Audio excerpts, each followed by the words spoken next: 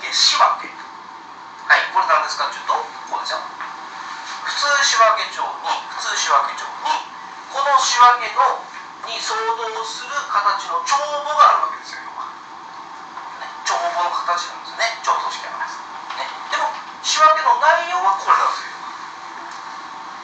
仕分けの内容はこれね。はい、ということは、ここに、こういう仕分けの形に相当するものが詰まってるわけですよ、これ。特殊仕分け書ね。ただし、形が違うんですよ。形は帳簿だから。形は帳簿という形になって与えられてる。はい。で、その帳簿という形で与えられているものを、帳簿という形で与えられているものですね。普通仕分け帳を通じて、転記するのが大陸式ですから。つまり、ここに、ね、帳簿の形で書かれているものを、仕分けの形にまとめたものをここに書くんですよ。つまり、あれを書くんですよ。これ。この仕分けをここに書くわけです。まず、普通仕分け書に全部書くんですよ。これが合計仕分けって言うんですよ。イメージとして。合計仕分け。だからこれ合計仕分けですよ。で、この合計仕分けを転記するんですよ。金額帳。そして数字を表記する。これが大陸。大陸式ね。はい。でも AB 式はこれやんないんですよ、要は。AB 式は直接やった。だからイメージ的にはこうかもしれない。大陸はこうやってる。イメージ的に。はい、そうするとどうですか？ AB 式と大陸式の、はい、普通仕分け帳の金額の合計。普通仕分け帳に書かれる金額の合計。これは大陸はでかくなりますよね。そうやね。当然この金額全部持ってきてる。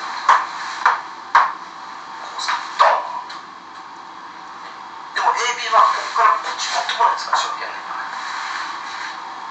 だから普通仕分け書の金額こんなにさ、AB の前って。いいね。はい。だからこそ、これはちょっと構造的に理解してほしいんですけど、ね、普通仕分け書の合計金額。普通仕分け書の合計金額と、試算表の合計金額。この試算表の合計金額。これを合わせるっていう論点が出てくるわけですけど、大陸の場合は。ね、英文の場合出てこないね。そんな合わねえんだから。完璧法だから。はい。じゃあ考えてください。普通仕分け帳の金額の合計、つまり合計仕分けもこいつがもう全部ひっくるめです。こいつはもう全部ひっくるめですでしょ。合計金額と、仕分けで転記やって数字を拾ってやった、はい。試算表の一番下のこの合計金額は、合うでしょうか？何もしない。何もしない。調整もしない。これ合うわけないんですよ。合うわけないね。なぜならば、これ入っていくからですよね。例えば、この合計仕分けの方に、現金出納帳のこの仕分けをそのままそっくり書きますからね。大陸って。ね。一周仕分けを控除してない。控除してない。このまま書きますから、ドーンと。ね、だってこれ控除しちゃったら大した変わらないでしょ。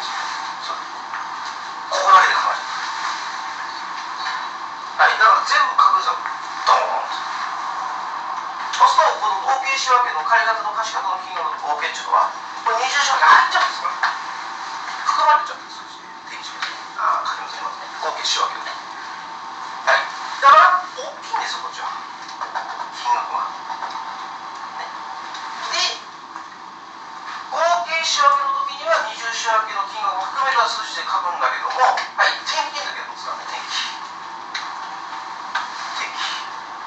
記の時はこれやんないんだよ。転記しないです、こっちは。チェックマークっていうか。ということは、はい、こっちの金額は小さくなってますね。小さく。二重なってる数字に数字を拾ってんだから、それは小さくなって決まってるんですよ。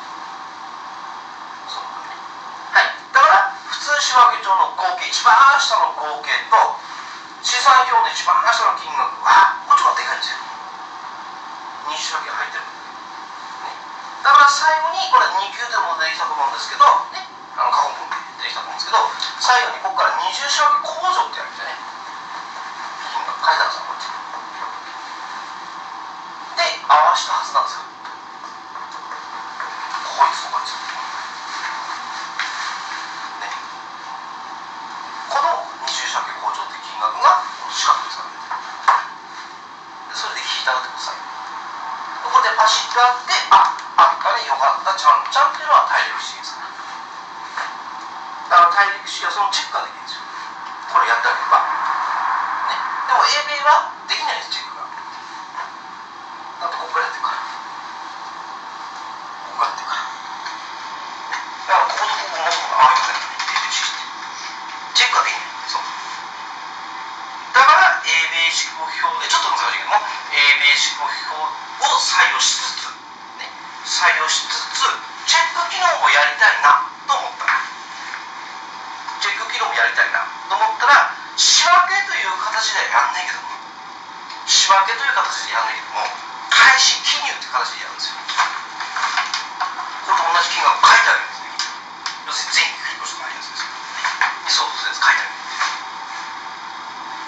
はい。だから英米式で、ね、英米式はもともと簡便法だから、簡単な方法だから、だからチェックできないんです、本当は。